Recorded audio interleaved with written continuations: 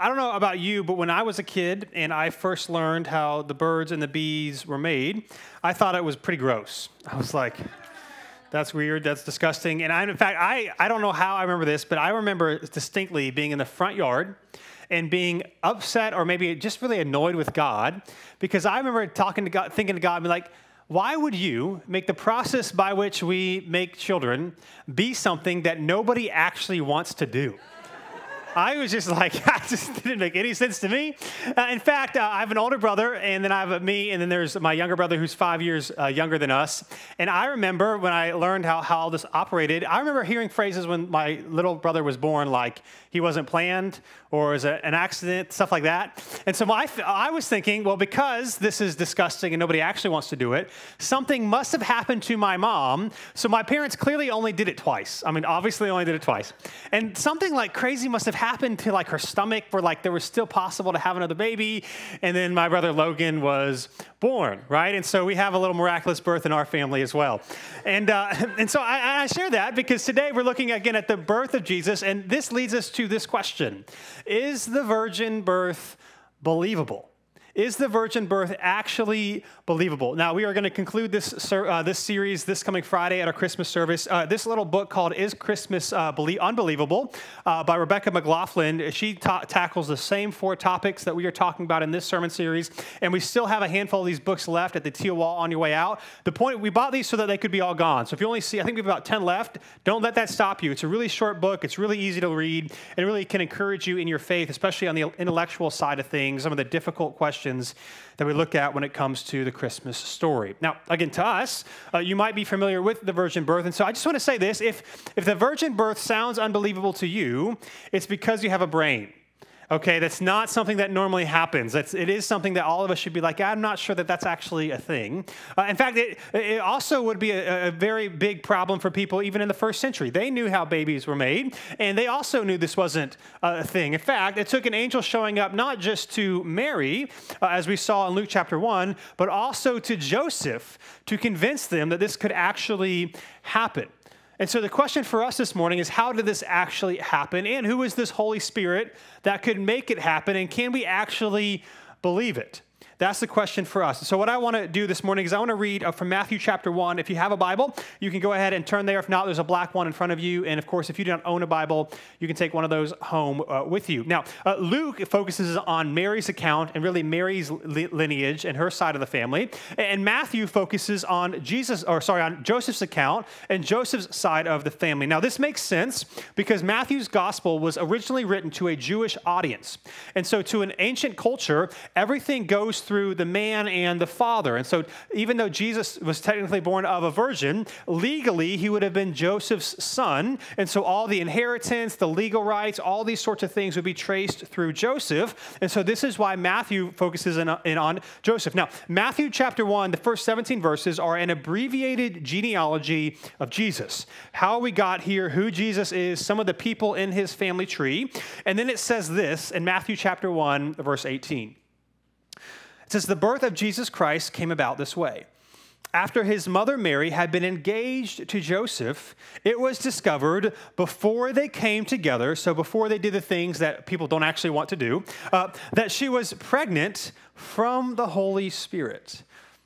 So her husband Joseph, being a righteous man and not wanting to disgrace her publicly, decided to divorce her secretly. Now, this might be a little confusing to you. What do you mean divorce if they're just engaged? It's real quick. It's helpful to know that engagement or betrothal in the ancient world was worked much differently than it does for us today. So typically how this would work is you would have the parents of a son and the parents of a daughter, and they would try to find someone for their son or their daughter to marry. Now, how this would work is that these parents would then kind of arrange this marriage, and they would come to what was known as a prenuptial agreement. Again, in the ancient world, it's very small towns, very agricultural, and so they would basically say, here's what's going to happen for this marriage to take place. Typically, the son's parents would pay a dowry to the daughter's parents because in an ancient culture, again, once they became married, she would become part of the husband's family, and so the other family who were losing a daughter would essentially be losing a worker or a kind of a child. Now, it doesn't mean that they'd like disown and didn't see each other. It's just that everything that she did and produced from that day forward was a part of her husband's family and not her family that she grew up with. And So they would come to a legally binding agreement that could only be broken by the process of divorce. So even though they're not married yet, it's not like today, it's like when you propose, they say yes. Nothing legally happens until the actual wedding day. Legally back then, it would have happened in the beginning of the process as they planned for the marriage. And on top of that, again, those who were trying to follow the Lord, sexual relations would have been considered shameful before you were actually married, even though you were engaged. And so Mary is pregnant. This is a problem, but she's also a virgin, which doesn't make sense. So Joseph, like anyone else, thinks she actually slept with another man, but he wants to divorce her quietly because she wants to show compassion. There are little hints we see in Matthew and in Luke about how Mary and Joseph actually did honor and fear the Lord. They weren't just some like random couple who, like, they actually really cared about honoring God. And so he wants to be compassionate to her and not make a big scene. And so he decides to divorce her quietly. But then, of course, this happens in verse 20. It says, but after he had considered these things, an angel of the Lord appeared to him in a dream, saying, Joseph, son of David, don't be afraid to take Mary as your wife, because what has been conceived in her is from the Holy Spirit. She will give birth to a son, and you are to name him Jesus, because he will save his people from their sins. So Joseph is from the lineage of David, which is what Matthew chapter 1, the beginning, is trying to show us, that he's also from the son of David. Now, it's a genealogy, and really, the son of David was this idea of the messianic hope from Israel, the person who was one day going to come and to rule and to reign, would be from the kingly line of David. And so the angel is telling Joseph that this Messiah is here, and his name should be called, you will name him Jesus, because Jesus literally means the deliverer, or literally means the one who saves. And so Jesus' name is exactly what he is coming to do. And then it says this, verse 22. Now all this took place to fulfill what was spoken by the Lord through the prophet. Now he's referencing the prophet Isaiah when he says this in verse 23. See, the virgin will become pregnant and give birth to a son, and they will name him Emmanuel, which is translated, God is with us. Now, verse 22 and 23, really quickly, this is a reference to a prophecy that was given in Isaiah chapter 7.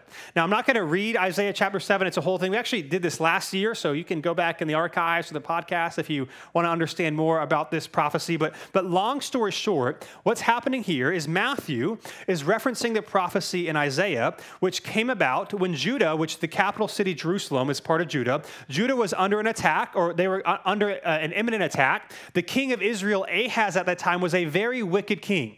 And Isaiah is trying to say, hey, if you still trust the Lord, he will deliver you. And then he says, here's going to be a sign for you that there was a young woman somewhere present when this prophecy was originally given who was not yet pregnant, that was going to be pregnant, and they were going to name her son Emmanuel. And so he said, this is going to be a sign. And so what's happening here, is that Isaiah is trying to tell Ahaz that God's promise to Abraham way back in Genesis chapter 12, that all the nations will be blessed through him, will still happen.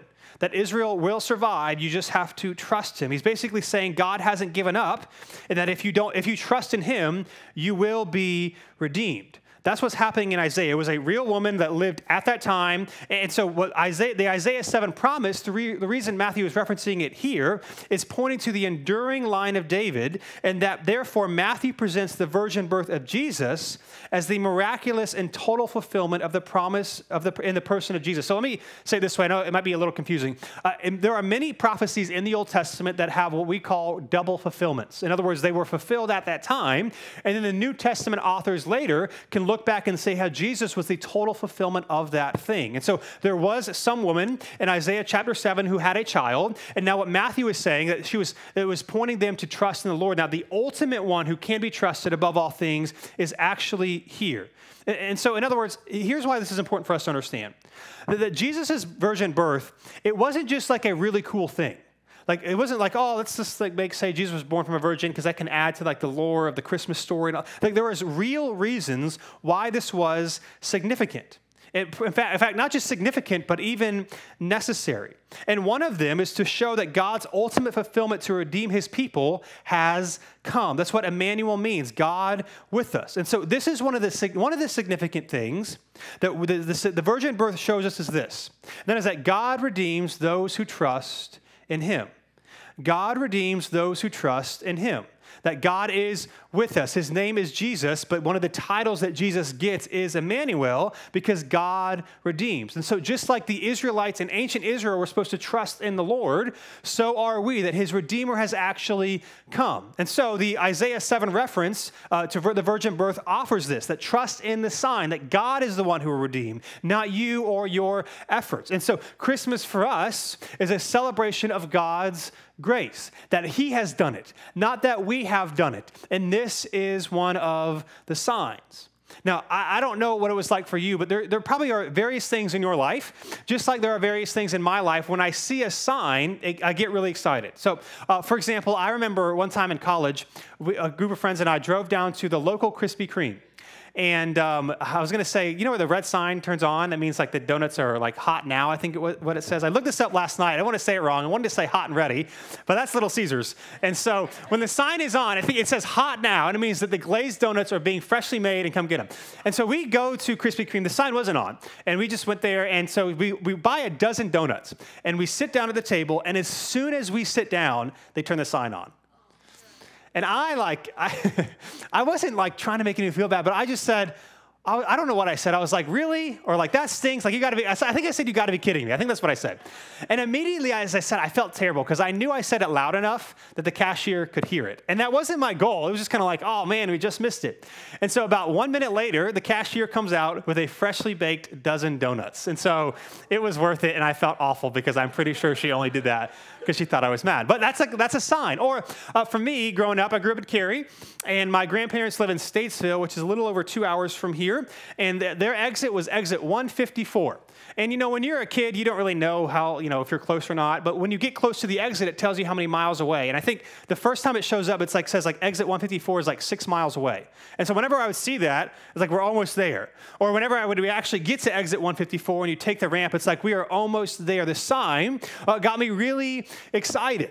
And what Matthew is trying to say is that this is one of the signs that shows us that God is coming to redeem us, that we have to trust in the sign, which is Jesus and not ourself. And then it says this in verse 24. It says, when Joseph woke up, he did as the Lord's angel had commanded him. He married her, but did not have sexual relationship with her until she gave birth to a son, and he named him Jesus.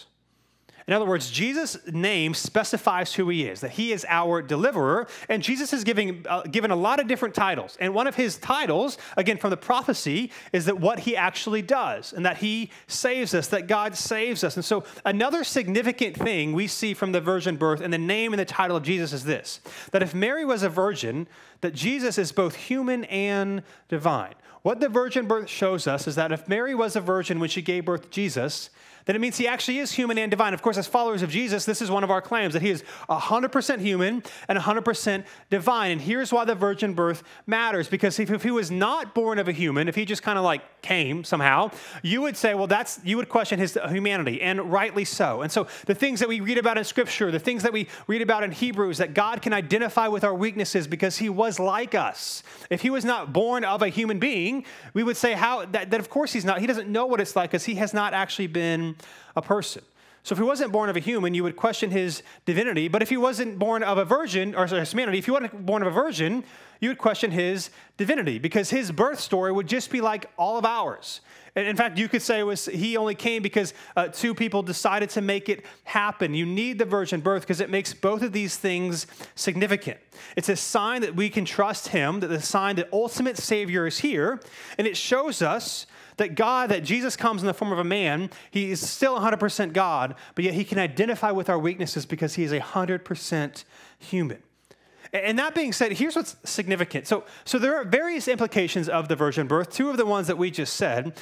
But the thing about it is as great as those might be, if it didn't actually happen, it doesn't matter, right? If Jesus wasn't actually born of a virgin, the things that we've said so far don't actually matter. And so again, all of us might question, that seems really weird, that probably didn't happen. Of course, why would we believe that this could actually happen? But what's interesting is that this is not the most outlandish miracle or claim in the Scriptures, right? In fact, probably the biggest one starts in the very beginning, and it says this in Genesis chapter 1, the first book of the Bible. It says, in the beginning, God created the heavens and the earth. Now the earth was formless and empty. Darkness covered the surface of the watery depths, and the Spirit of God, there it is again, the Spirit of God was hovering over the surface of the waters. And so the very first big claim in scriptures in the Bible is that there is one God who created the entire universe, and that God, through the Holy Spirit, created everything we see. So you have God the Father, and you have God the Spirit present in the creation story and present in the birth of Jesus. But if you keep reading a few verses later, it then says this in chapter 1, verse 26. After he's talking about how God created everything, it then says this, then God said, let us make man in our image, according to our likeness. They will rule the fish of the sea, the birds of the sky, the livestock, the whole earth, and the creatures that crawl on the earth. Now, of course, the question for many biblical commentators is, who is the us that Genesis is referring to? There's lots of debate. Many people, especially ancient Jewish sources, argued that this was the heavenly beings or the heavenly court, like angels, these heavenly beings that sat in God's court. And there's various references to this in the Old Testament. One of the problems with that view is that it says that humans are created in God's image and not the image of angels. And of course, what it shows us is that at the very least that something significant is going on here. And of course, as followers of Jesus, we know that not just God the Father was present at the creation of the universe, and not just God the Spirit, but also God the Son, Jesus himself. So in John chapter 1, John in the New Testament is commenting and writing on the creation account and talking about how Jesus was there. And he says this in John chapter 1, verse 1. It says, in the beginning was the Word, and the Word was with God, and the Word was God. He was with God in the beginning. All things were created through him, and apart from him, not one thing was created that has been created. And so if you continue to read John chapter 1, you see that John says that the word here is actually Jesus. And this is what we call the Trinity, that we serve and we worship one God, yet at the same time, he's three distinct persons, God the Father, God the Son, God the Holy Spirit, yet it's one God at the same time, three distinct persons. And it's a confusing thing that our finite human brains certainly cannot fully comprehend. Now, we try to give examples to comprehend it, but they actually fall flat. So maybe if you grew up in church, you might be familiar with some of these. Like they'll say like the Trinity is like an egg because you have the shell, and then you have the white part, and then you have the yolk, or the Trinity is like H2O because it can be a gas, and it can be a liquid like water, and it can be a solid like ice. The problem is those were just a little, if you want to put your doctrine hat on just for a second, that's what's called modalism, which is an unorthodox position. And what modalism says is that God is three, but he's three at three distinct times. The problem with water and gas and ice, for example, is that in each of those modes, that thing can only be that thing. It can't be all three at the same time. Or an egg, it's three distinct parts of an egg, but it's not all three at the same time. So there really is no real example that we have that can really express what the Trinity is. That God is one God, but yet three distinct persons at the same time. And the scriptures say that all of them were present at the creation of the universe. And of course, all of them were present when Jesus was placed into the womb of Mary. And so all that to say, again, Rebecca McLaughlin in her book and in her chapter on the virgin birth, she puts it this way. She says, the first outlandish claim is that there is one God who created our entire universe.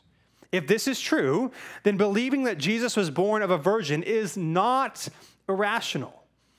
In fact, believing that God could make the whole universe out of nothing, but not believing that he could make one baby without a human father would be irrational. It would be like saying to someone, I know you're an Olympic figure skater, but I bet you can't do a figure eight. Right? So the virgin birth isn't the big stumbling block. It's actually that God actually created all this to begin with. In fact, what's interesting is the Big Bang is the currently big modern scientific theory of how the universe began. You might not know this. It was first proposed by a guy named Georges Latimer. I don't know how to say his name. I'm sorry, Georges. You probably don't even know I'm talking to you because I'm still saying it wrong. But anyway, he was a Belgian priest. He was a Christian Belgian priest and also a physics professor in the 1930s. So he was a Christian and he was a physicist. Now, his original conclusion of the Big Bang was interestingly rejected by many, not just because it was a new idea, which new ideas are pretty much always rejected because they're new and we don't like new things, but the primary reason it was rejected, it was not that, but because it went against the scientific consensus at the time that the universe had always existed, which of course works a lot better with atheism. In fact, Stephen Hawking, who died a few years ago, was a well-known scientist who was also an atheist. He has a book, A Brief History of Time, where he talks about the creation of the universe and all these things from our best current understanding. He writes this, as he talks about the founding or the understanding of the Big Bang, he says, there was therefore a number of attempts to avoid the conclusion that there had been a Big Bang. Now here's the thing. The problem is what he's saying is that not that it was scientific, but that it arose the problem. That if the universe hasn't always existed, somebody had to create it. Now, I'm not trying to convince anyone of the Big Bang. I don't really know what happens. In fact, we know scientifically, historically, we're coming up on about 100 years of the Big Bang being the leading theory, so it would not surprise me at all if in many of our lifetimes something else supersedes it in the next couple of decades, because it is a relatively old theory. What I am trying to say is what Glenn Scrivener puts it this way. He's a pastor. He says this, that Christians believe in the virgin birth of Jesus. Atheists believe in the virgin birth of the universe. Choose your miracle. Now, as I say this, I don't think he was writing this of like a gotcha, like you're so dumb if you don't believe the virgin birth. And that's certainly not what I'm trying to say. What he is trying to say is that, here's what he's trying to say, that everyone believes in a miraculous birth. All of us do. All of us do. Either of the universe that all that we know of came from absolutely nothing, or of a baby. But both of these are faith claims. Both of these things do not make logical sense, but we have to choose which one we think is more unlikely. And here's what I have found. Many times it's easy for us to, we'll just say, I'm not really sure how the earth began, but clearly it started. It's easy for us to like say that, but not spend any time actually dwelling on it. And the point here is that all of us believe in something miraculous. Do we know that we believe that? And what do we think is actually more likely? And so again, everyone believes in a miraculous birth. This is not a dunk on atheists or Christians or whatever, but all of us have to understand we're trusting in something miraculous. It's just whether or not we actually think God created it or it came from absolutely nothing. Now, that being said, I want to close by reading these two scriptures. I want to show you how the beginning of Matthew begins and ends. And so that Matthew chapter 1, it begins this way. It says, an account of the genealogy of Jesus Christ. In fact, you could actually literally translate it this way, that this is the genealogy or this is the genesis of our deliverer or the one who is with us, right? In Matthew chapter 1, Jesus is presented as our deliverer and as the one who is with us. And so you could read back into Matthew chapter 1, which, by the way, this is a normal biblical practice, that we are to read it multiple times and meditate and make connections. And so this is a normal thing that biblical readers could do. That Matthew 1:1 begins by saying, this is the account of our deliverer and the one who is with us.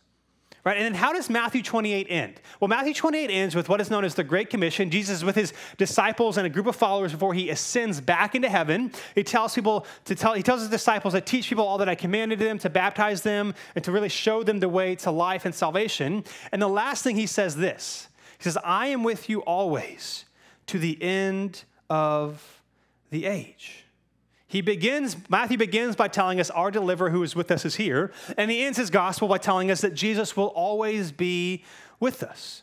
In other words, Emmanuel, it means God with us, and it's not just like a feel-good title, like, oh, isn't it sweet in this Christmas season to know that God is with us, but it is a demonstrated action. That it's actually true and it actually happened. This is the good news of the gospel. The good news of the gospel is that God came to be with you. And he came for you so that he could redeem you so that you and I could be with him.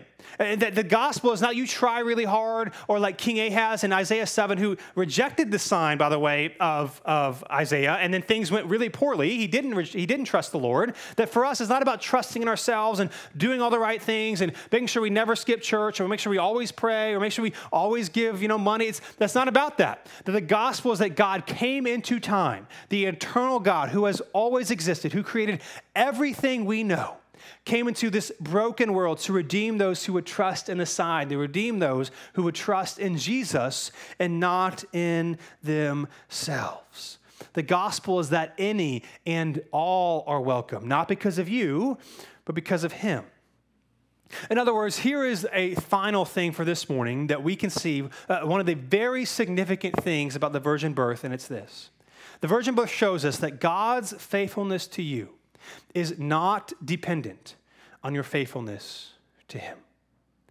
God's faithfulness to you is not dependent upon your faithfulness to him. Scripture, more than anything else, and it's a lot of things. It teaches us wisdom and who God is, lots of things. But more than anything else, Scripture is about God's plan and story of redemption. It's about God's redemption. It is not about you redeeming yourself. It's not about you trying really hard and never blowing it. It's not about you thinking, well, I did this bad thing, so God must be done with me. No, the virgin birth shows us that he is faithful irregardless, or even when we are not faithful to him. It kind of reminds me of this. When I was a kid, so I think different people have different experiences with like gifts. I was really fortunate. My parents were and are like good gift givers. And so some of you probably didn't have that. And so I remember one time, we were telling what our parents wanted for Christmas. And this was the year of the Razor scooter. So some of you either know this or some of you were the ones who bought this for your kids. And I don't remember, my older brother asked for a Razor scooter and I asked for whatever. And about a week before Christmas, it dawned on me that all my friends asked for Razor scooters. And my older brother Jordan asked for a Razor scooter. I was like, I'm going to be the only one. And there's tons of kids in my neighborhood, and I knew it was too late. Amazon didn't exist. I knew, my parents had already bought whatever. And so, I was, bummed out.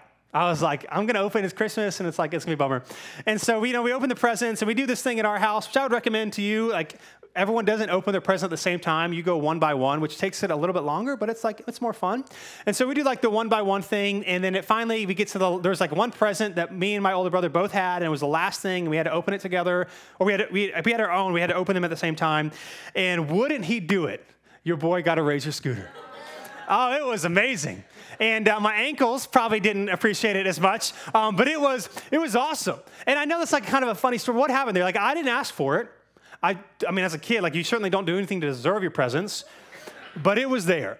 And I know that's a funny story, but I think for us, we need to recognize that this is who our God is, that he did not wait for us to ask for it, that he did not wait for us to deserve it, that he did not wait for us to say and do and to behave us, that he came. While we were still sinners, Christ died for us, is what Romans says. That while we were far from him, he offered his hand of salvation to us. And so maybe you've been following Jesus for a while, or maybe you have no idea about this Jesus thing. You and I, all of us need to know that God's faithfulness to you is not dependent on your faithfulness to him. That our Father gives good gifts of love and grace and salvation. And the Christmas season is, for us, a season of hope. And it's not just because it feels cool and it feels good to say that God has come. Well, the Christmas season, why we have so much hope and why we have so much joy is because why God came, what the reason was for it. Not just to be here and to do some cool miracles and teach us how to love each other, which those things happen. The primary reason he came was to redeem a people for himself. Hey, thanks so much for checking out this video. We upload new videos every week to help encourage you in your faith in Jesus. So be sure to subscribe to this channel so that you never miss a thing.